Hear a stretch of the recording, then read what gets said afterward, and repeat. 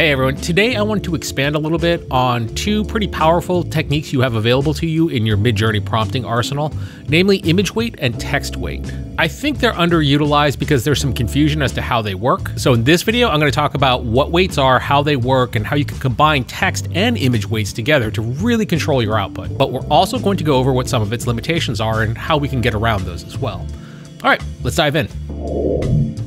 Before we dive too deeply into weights, I think it might be a good idea to briefly explain how prompts work in Midjourney. Every time you prompt something, Midjourney scans your prompt and looks for keywords and then assigns tokens to those keywords.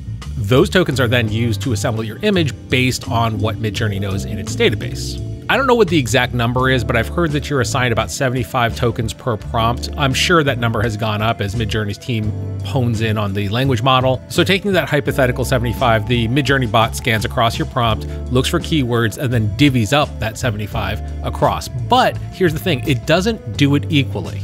It definitely places more emphasis on the words at the start of your prompt than towards the end. For example, with the prompt, a cupcake, a cup of coffee, a napkin, a wooden table, we have this image. Actually, that looks a little more like a muffin in my opinion, but that's kind of splitting hairs. But emphasis definitely placed more on the baked good than the cup of coffee. However, if we swap the order of that around to a cup of coffee, a napkin, a wooden table, a cupcake, we end up with this image, which definitely favors the coffee cup over the cupcake.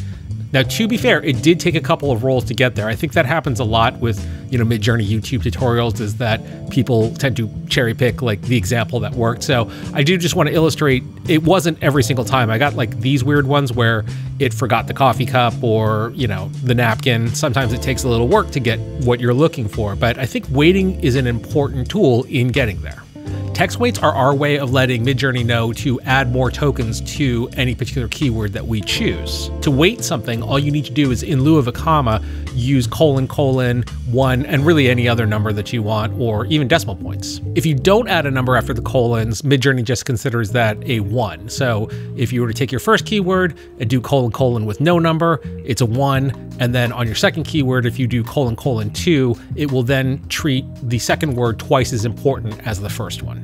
The same logic applies if you do : 50 for your first keyword and then : 100 for your second keyword. It would still be a 2-to-1 ratio.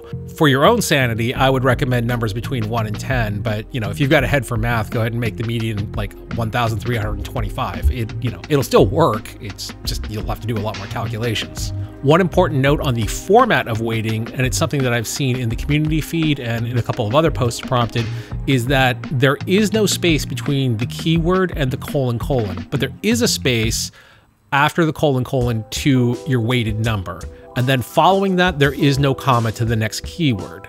When that happens, you might still get an image off and think, oh, Midjourney's not listening to me. But what actually happened is that it was incorrectly formatted, so Midjourney just ignored it. So as a very basic but kind of interesting example, let's just take the word cupcake, right? Cupcake, aspect ratio 16:9.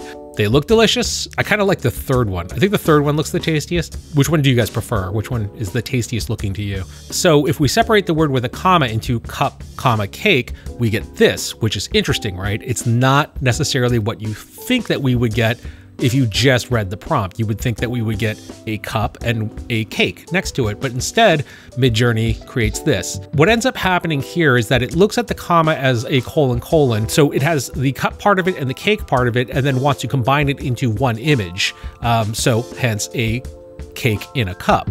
And to be fair, the easiest way to attain that result would just be to use natural language. But I think this is a good example and illustrates pretty well how image weighting works. So for example, if we do cup : 0.5 with cake weighted at 2, we end up with this image, which favors the cake, and the cup is now in the background. And it's not a full cake, but it's, still a cake. Again, I think the easiest thing in this situation is just to use natural language, like this is a cup of coffee next to a cake, and we get the exact results that we want. But where I think weighting really shines is when you have a longer prompt with multiple elements and you want to play around with the compositional balance. For example, this is an old samurai, rough beard, holding a katana in a mystical forest. Looks great, pretty much exactly what we asked for. So let's play around with some weights and see what happens. So weighting katana at 4 and mystical forest at 2 gets us this. It's interesting that The first image shows that the composition has completely changed and is very much favoring the katana. The other images, yeah, so-so-ish, but really that first image is kind of the winner. For another example, I ended up cranking Mystical Forest up to 4 and Rough Beard up to 2, leaving the samurai and the katana at 1, and we got these results. And you can see that it's treating that Mystical Forest with more importance by making everything a wide angle to show more of the scenery. That third example, I'm not sure exactly. I guess it's really focusing on the heavy beard, maybe as an alternate, but for some reason it just kind of gave me a hipster photographer. That definitely does not look like an old samurai. But as a starting place for a prompt, it's actually not that bad. And I think that by adding to the prompt, you could really fine tune it to get something that you were looking for.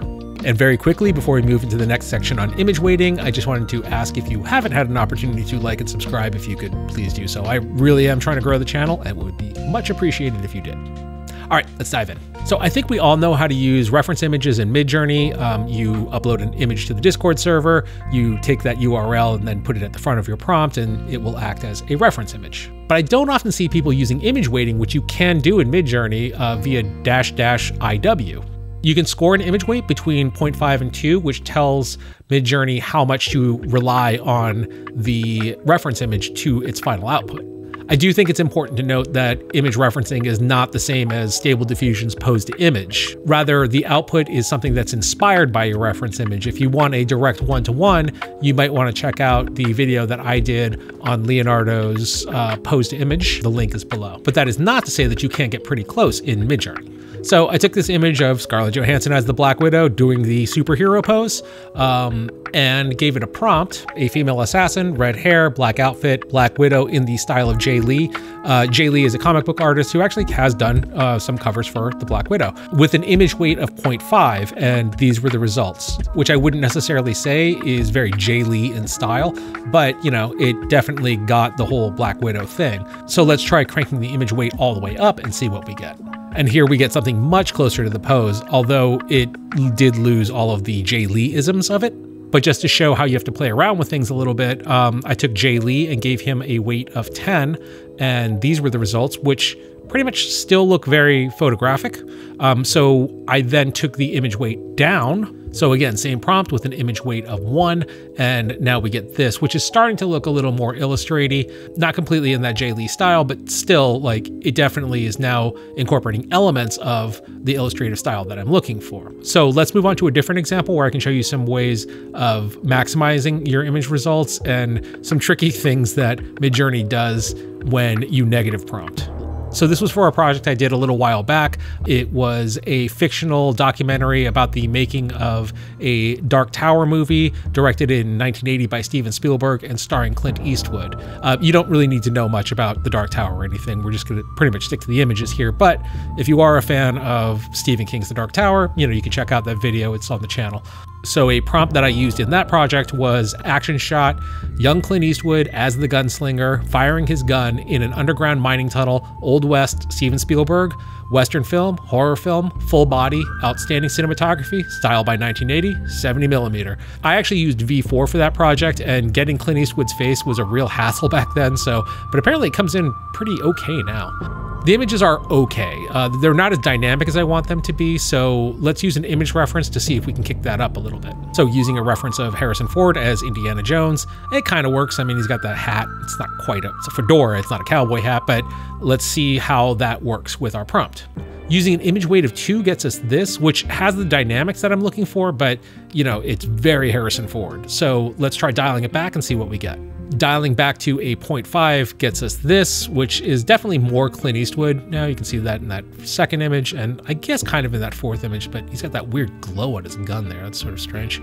So since Midjourney was having a problem with getting that dynamic pose of Harrison Ford and the face of Clint Eastwood together, I went back to the old trick of photo bashing Clint Eastwood's face onto a Harrison Ford body. Actually, looking at those fingers, it looks like I photo bashed Clint Eastwood's face onto a Midjourney V4 output. But that ultimately got us here, which I think probably the third image would probably be my go-to. Maybe, yeah, probably the third image. So yeah, we got there. So now let's experiment with some negative prompts and see what we can do. A negative prompt is just adding a word in, colon, and then a negative number, and that should hypothetically remove things or tell Midjourney you don't want to see those things. So we're gonna start off on easy mode and just go with Clint Eastwood's belt and his holster. So hilariously, what Midjourney did when I prompted negatively on belt and holster, it just moved it into a, mid to close-up shot. It's pretty tricky, Midjourney, pretty tricky. Technically, it did give me what I asked for. So instead of continuing on that path, I just decided to torture myself and try to remove the hat. That I knew was going to be a little bit difficult given that the image reference has a hat in it, and no matter how much you text prompt, I think that Midjourney is just going to want to put that hat in. And indeed, after numerous attempts, that hat just would not come off. So we moved into going back to photo bashing. I found a random image of Clint Eastwood from Hang 'em High, did my fairly terrible photo bash with the Harrison Ford image. I ended up with this image, which doesn't look too bad. I think that that's something that I could work with and possibly take in as another image reference and do the whole process over again. But again, this was just as an experiment to see if I could get the hat off, which via straight text prompting, no, but via photo bashing, yes. So hopefully this was helpful to you and gave you some ideas for some future prompts. If you have any questions, comments, or suggestions, please let me know in the comments below. I always love hearing from you guys. And as always, my name's Tim, and I thank you for watching.